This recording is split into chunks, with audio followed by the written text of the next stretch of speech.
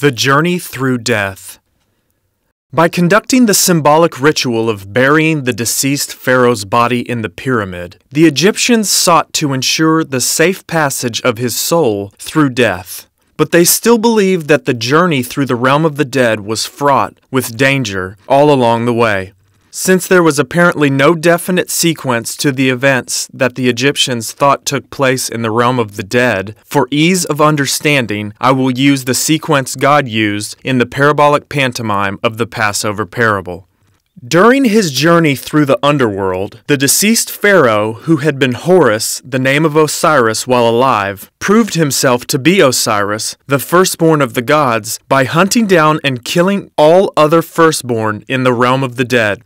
As you can see from the following, the Pharaoh, Unas, in this particular text, was assisted in this by other gods. Unas hath weighed his word with the hidden God who hath no name, on the day of hacking in pieces the firstborn. Khonsu, the slayer of the wicked, cutteth their throats and draweth out their intestines, for it is he whom Unas sendeth to slaughter.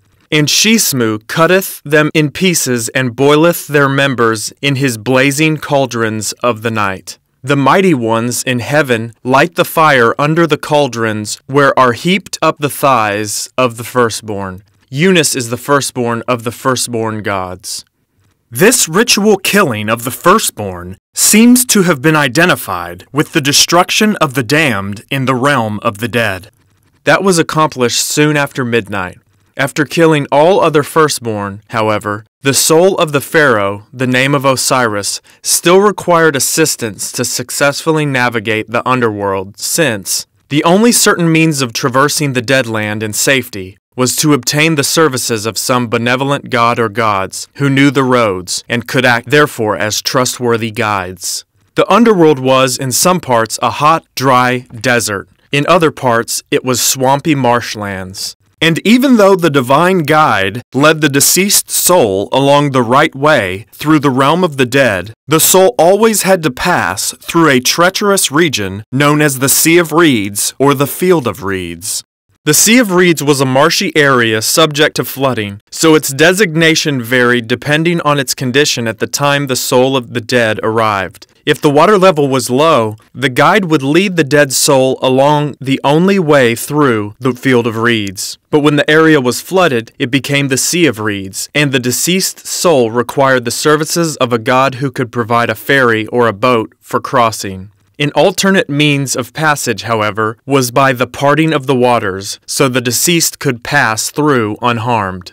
As he traveled through the Sea of Reeds, the recently departed soul bathed in its waters, performing a ritual baptismal ceremony to purify himself of uncleanness. While doing this, he recited, I am the essence of a god, the son of a god, the messenger of a god. I have come that I may bathe in the field of rushes, and that I may go down to the field of Kenzit. The followers of Horus cleanse me, they bathe me, they dry me. They recite for me the spell for him who is on the right way. They recite for me the spell of him who ascends, and I ascend to the sky.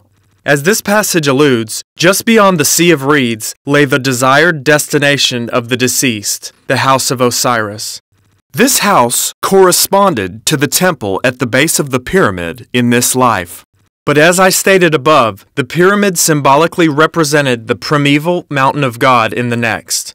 So the house of Osiris, in the realm of the dead, was at the base of the cosmic mountain of God, and only by being judged righteous could the deceased Pharaoh gain entry to the house of Osiris. But having gained entry, he could then climb the mountain and ascend to heaven from the top of the mountain of God.